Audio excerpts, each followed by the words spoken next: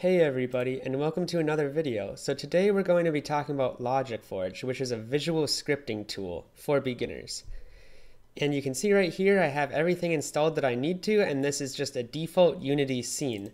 So the first step is to go into the scene and actually rename it to Logic Forge Light.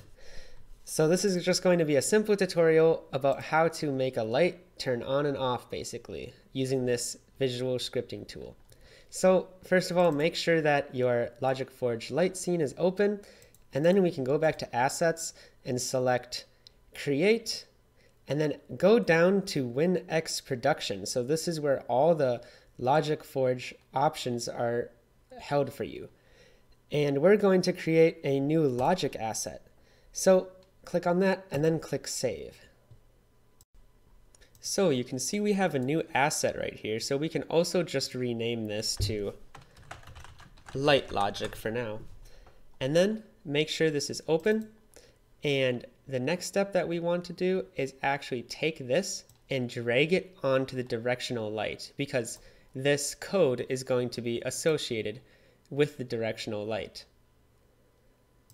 So now when I go and click on directional light, when I am inside the logic editor, you can see that light logic comes up right here. Perfect. So now what we want to do is we want to make it so in our scene, when we're playing the game, if we right click, then we toggle this light on and off. So every single time we right click, the light comes on and then it comes off and so on. In order to make that happen, what we need to do is drag in our first node. So let's try taking this light right here. And this is one of the components of the directional light. So make sure you have clicked on directional light. We can drag this in right here, and then you can see this directional light node comes up. And there's a bunch of information right here, but first we want to add in a input node. So you can see right here, now I have an input node and I have directional light. So what we want to do is connect these two things up. And the first step to do that is to right click on the input and then add an input action. So there's a bunch of choices here you can see, but we're going to choose Fire 2, and that by default in Unity is associated with the right mouse click button. So whenever I click like this, that's the Fire 2 button. All right, I'll just add that. And we want to switch the action type from down to toggle, because like I said, every time we click it, we want it to toggle back and forth. And then just click OK.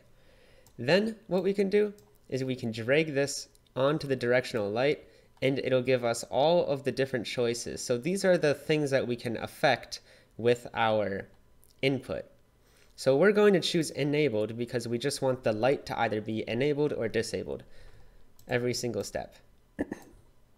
Now the last step is going to be to press be enable on both of these so they will both be working correctly.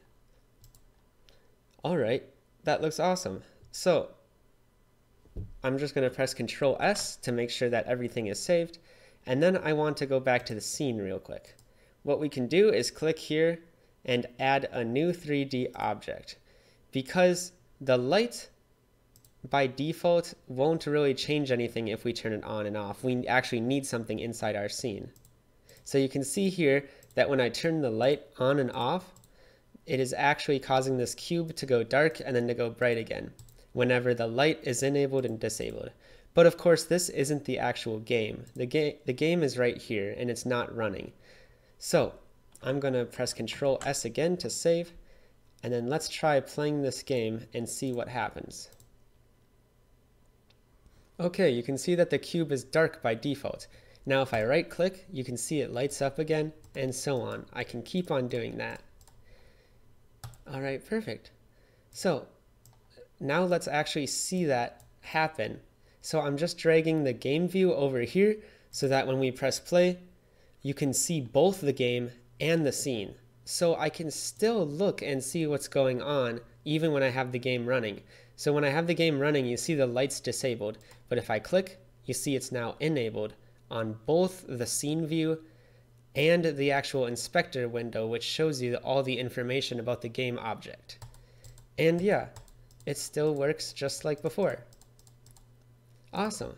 So you've made your first step in learning how to work with a visual scripting tool such as Logic Forge. Thank you for watching.